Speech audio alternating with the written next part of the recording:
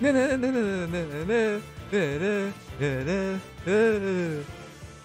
need to change the song. Oh, it's Celica, the universe. Vision that appears when the time is ripe. My mentor told me this. He looks so epic. I mean, Celica looks so epic. Wait, he keeps S-string.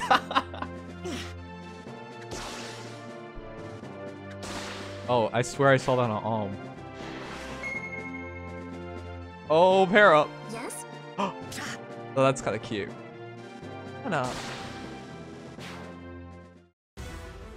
Man.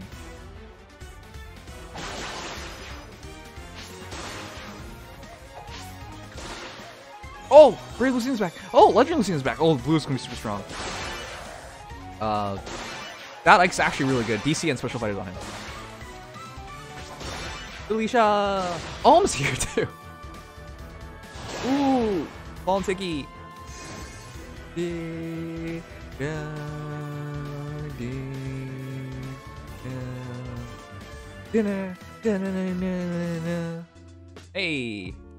All right, chat. That was pretty cool. But hey. We guessed right. Everyone here guessed somebody with red hair, short red hair, in white armor, and okay, no, we all guessed wrong. I mean, I think everybody was guessing Legendary Celica. You know, because Alm's in here and the banner kind of hinted at it, but no, we wrong. Oh, but he looks so good. Man, what is his art? Jesus, who drew? Why am I saying who drew this? Hino Shinosuke. What the heck? This is one of the best looking heroes in the game, period. The art is so... This looks like a mangaka's art, like from some shonen manga. Kind of reminds me of kind of like Kingdom Hearts did a bit too. It's weird, but not because Kingdom Hearts has super big hands and whatnot. I think it's just because of his gauntlet, but he looks so good.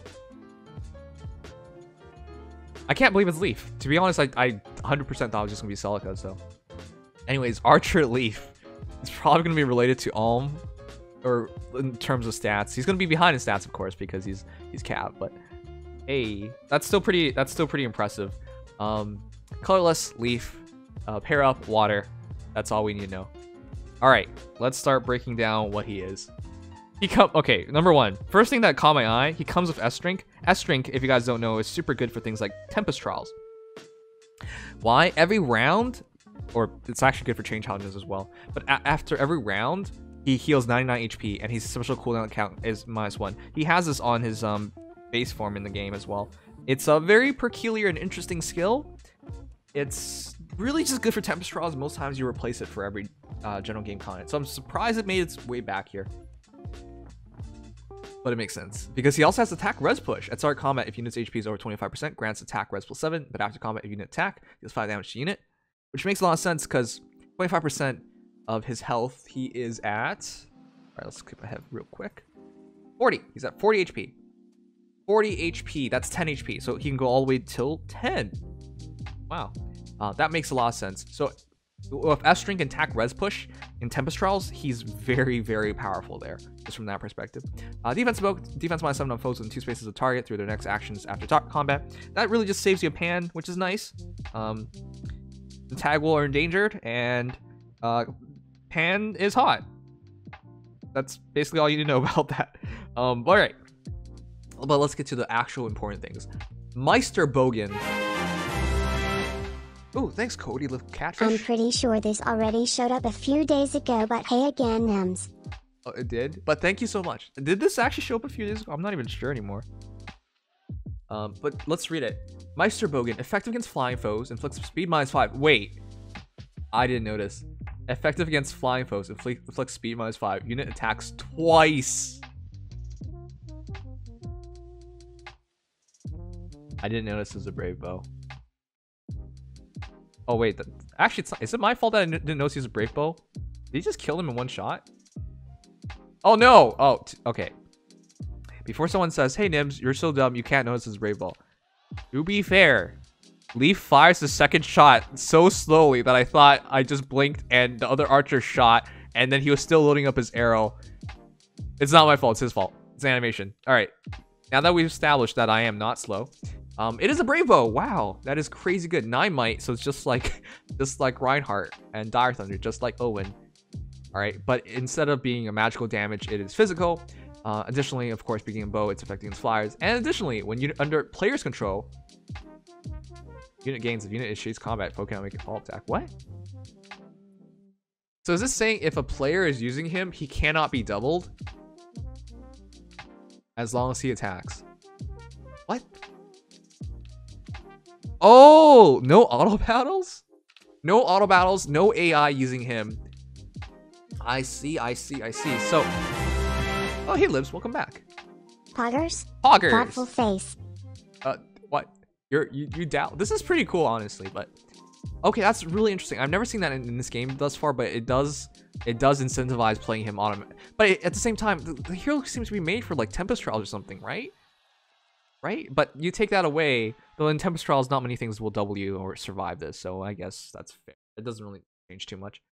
But I guess for like a Cav line, for example, in Ether Raids, though he would be ideal for that, you know, being legendary and all. It would work on water seasons, of course. But yeah, I guess to prevent a follow-up attack, if you just kept that at all times or on initiation, he would be kind of overpowered. Because a Brave Hero that can't be doubled is very deadly. If they don't kill you in the first place, and with attack res push, they can probably sponge a hit. Wow. Anyways, very good bow. Very interesting idea here by IS. I am okay with it. It's interesting. I want to see how that works first, but it's just weird because I feel like he's perfect Tempest Trials. Anyways, Neuron Zeal. Neuron Zeal. If unit initiates combat, grants another action to unit after combat.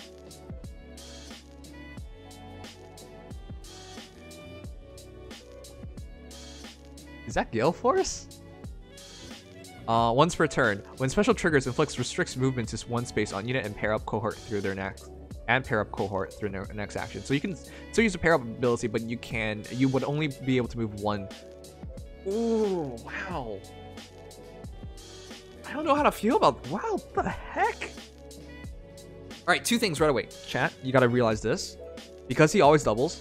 1, 2. If he doesn't get the kill and they hit him back. 3.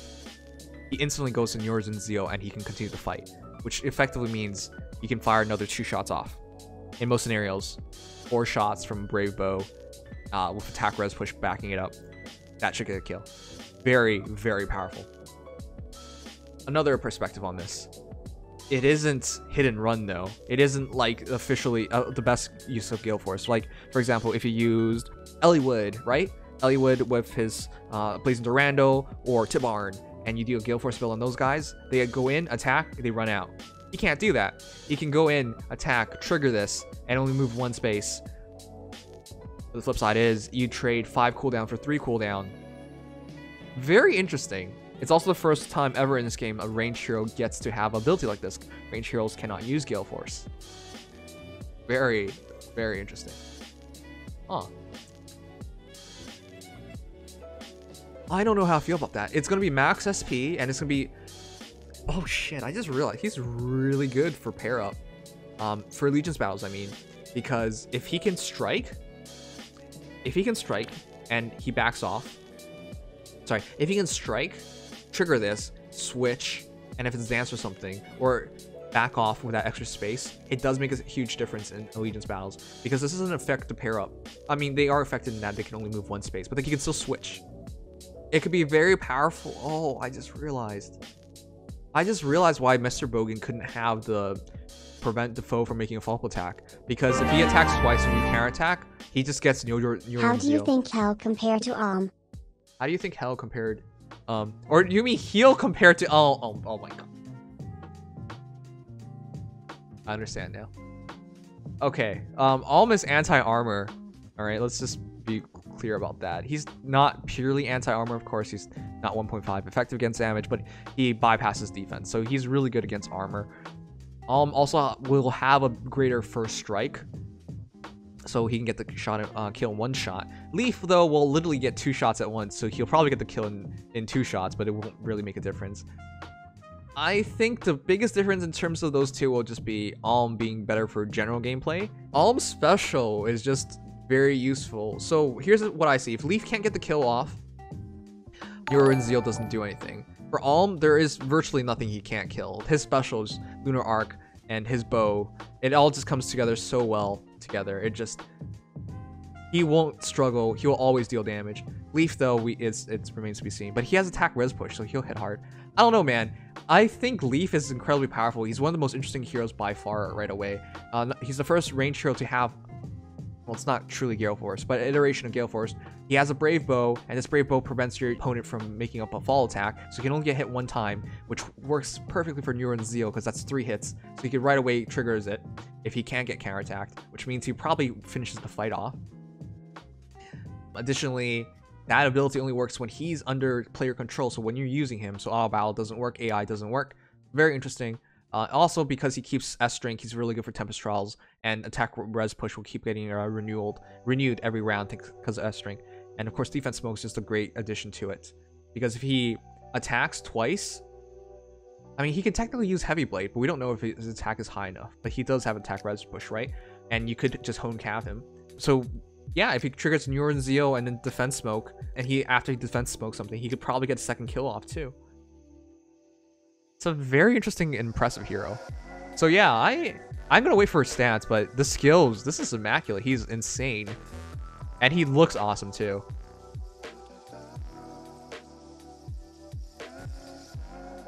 One sec, I'm gonna double check. Flick speed -5, unit attacks twice, even if foe initiates combat. I did not talk about that, did I? Damn. He's actually a pretty good close counter hero then too. If you do close counter advantage, and just like Messerschmitt's Swordheart, just like Keaton, these vantage builds means he strikes first, and he should be hitting hard because he has his attack res push. Because attack res push still works with vantage. You can be under 75% and still be above 25%. That's a 50% gap. So yeah, he could be ideal for a lot of modes and just be very powerful for clearance. The only hindrance is because he's stuck as a legendary hero, Water Blessed. He's not ideal for Ether Raids because you can't use him every season. He's super good. All right, let's quickly clear this up. Ryuma's whatever. Hector is good. Not really anymore. He's still Legendary Hector's still good, but honestly, just use Vengeful Fighter. He might just be Vengeful Fighter. Lucina's probably just the peak of this. Yeah, Lucina's probably just the peak of this. Blue, I mean. Lucina's very good in Ether Raids, good offensively, good in everything. Legendary Lucina's just amazing. Legendary Azura's amazing too. One of the best, if not the best, refresher in the game. VA Ike is good too because he comes with DC and Special Fighter. So, and he comes with a pretty damn good sword too, but you can learn DC and Special Fighter off him. So very ideal fodder. The only other character that does that is Nagi. They have the same 3-letter names.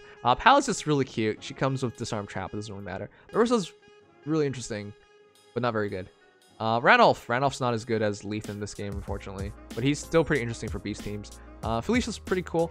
Alm's still the best archer in my mind until we see the stats for Leif. But yeah, he's gonna be hard to beat. Alm should always have a BST advantage because he's infantry versus cav, so. And Alm's stat spread is amazing anyways. Fallen Tiki, very good. Holy crap, this is a good banner. Chat, is it me or this banner is just ultra good? You go Colourless. Colourless, you have...